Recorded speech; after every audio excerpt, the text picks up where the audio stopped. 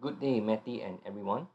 I'm making this video to show you how to conditional format using vlookup to a cell with multiple value. If you are new to my channel, please click on the subscribe button to support me to make more videos to help other people just like you. If this video has helped you, any donations to support this channel are welcome by using the PayPal link in the description. So Matty, you have a question, whether it's possible to have a large list of items, each in their own cell, then find the duplicates from multiple values in a single cell. So this is a sample spreadsheet that I have created. So basically this column C shows the cell with multiple values, and then you want to look for the value if the value exists in this column C,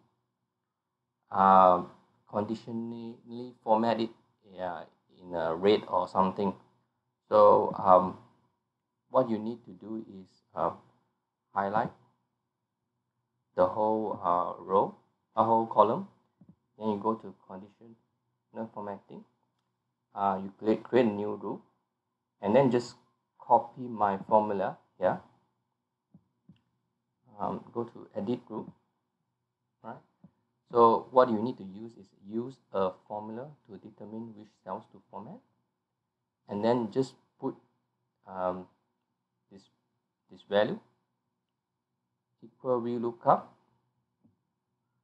open bracket, then asterisk and A2, and then asterisk again, then comma, column C, right? And then comma false, then it's not equal to blank, right? Just put this formula in, right? And then you go to format, and then just select your color, then press OK, then press apply. So to test this, right, so let's say I get rid of this 33333, right? The value here will not be highlighted anymore. And if let's say I take up 5555 as well, so this 5555 will not be highlighted anymore, then I can put in the value here, 55555. Okay, to do this, right, make sure you need to make it as text. 55555. See, here you go. The two cells become red. Okay, hope this video has helped you. Please remember to subscribe or donate if that helps you. Thank you so much, Matty and everyone.